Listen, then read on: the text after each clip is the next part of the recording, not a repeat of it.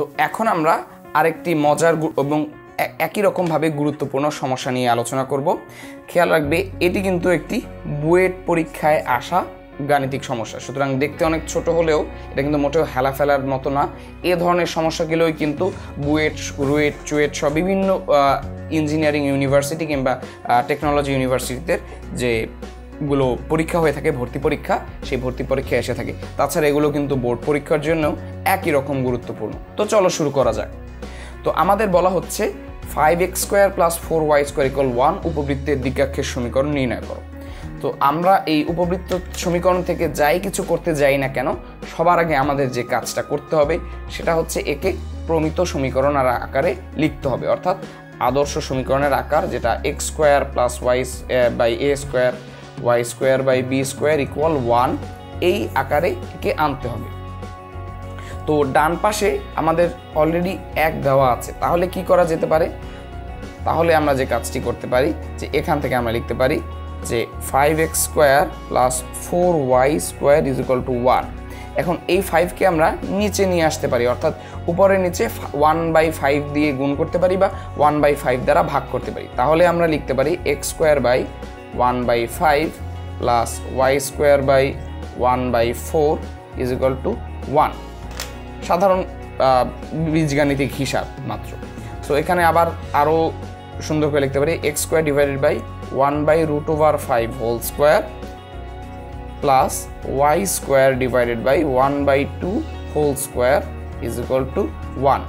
সুতরাং আমরা এখান থেকে খুব সহজেই দেখতে পাচ্ছি এখানে আমাদের a হচ্ছে 1/√5 এবং b হচ্ছে 1/2 বা হাফ।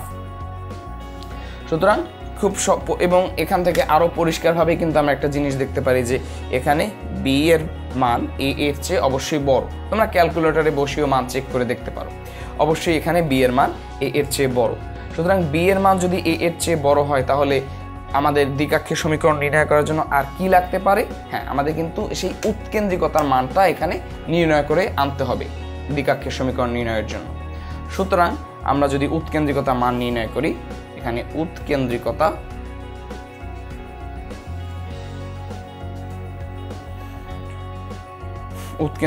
a কি হবে? যেহেতু b বড় a এর চেয়ে, তাই b² - a² / b²। আমরা যদি মানটা বসাই এখানে, b² মানে কি? 1/4 - 1/5 ডিভাইডেড বাই আবার 1/4। একটু হিসাব নিকাশ করলেই আমরা যেটা পাবো সেটা হচ্ছে এর মান আমাদের আসবে 1/√5। সো 1/√5 এর মানও চলে আসলো। তো এখন আমাদের কি করতে হবে? দ্বিঘাক্ষের সমীকরণ নির্ণয় করতে হবে। যেহেতু b > a, তাই আমাদের উপবৃত্তের আকারটা কিন্তু এরকম। তাই দ্বিঘাক্ষটা কোনখানে থাকবে? এই দিকে, অর্থাৎ x অক্ষের সমান্তরাল রেখার সমীকরণ হবে দ্বিঘাক্ষের সমীকরণের আকার। সুতরাং দ্বিঘাক্ষের সমীকরণ আসবে y = +-be। তো আমরা তো আগের সূত্র থেকে এটা খুব সহজেই জানি, এখন আমরা শুধু মাত্র এর মান বসিয়ে দেব। b এর মান যদি আমরা বসাই, b হচ্ছে হাফ, সুতরাং প্লাস থাকবে হাফ গুণ দ্বিঘাক্ষের সমীকরণ b/e আসলে।